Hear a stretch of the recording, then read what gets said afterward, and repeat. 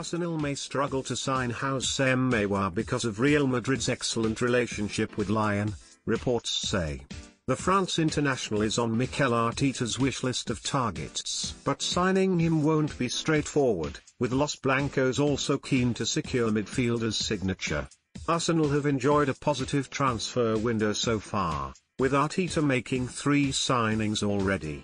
Pablo Mari joined the Gunners on a permanent basis from Flamengo, with Willian and Gabriel Magalhaes also moving to North London. Despite those arrivals, however, Arteta knows more is required if Arsenal are to end their agonising wait for the Premier League title. But, when it comes to signing Aouar, the Gunners now face a problem with Real Madrid joining the race for his signature. And Spanish website OK Diario claim that Lyon and the La Liga giants have an excellent relationship, which may complicate things for Arteta's side. Real signed Karim Benzema from the League One side back in 2009, beating Manchester United to the France international's signature in the process. And the Spanish side sent Mariano Diaz to Lyon in 2017, before signing him the following year.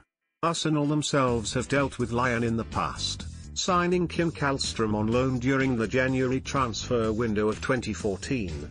But, with Real's relationship with the French side seemingly excellent, it means Arsenal may miss out on the 22-year-old as a result.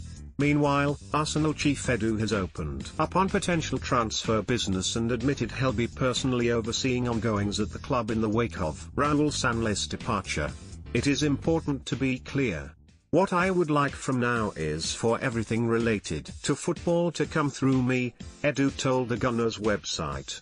All the contacts, if agents want to talk to the player, internally, externally, outside people have to see me, and my name, as the first one to call or connect to. Of course we have a lot of people involved, but I just want to be clear. People outside Arsenal have to understand who they need to connect to about football. It is important because sometimes they feel unclear about it. To be clear and open with you, that is how we are going to operate. Edu also admitted that the transfer market was challenging with the coronavirus crisis impacting many teams around the planet at the current time. The market right now is a challenging one, he added.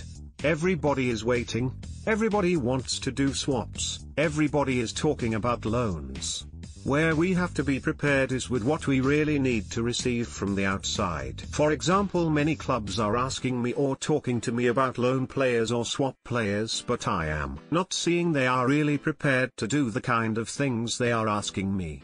For me, what is important internally is that we have a clear plan on the players we want to keep, the players we want to loan and the players we want to sell. After that we have to be patient, to understand how the markets are reacting and wait a little bit more to make the right decision.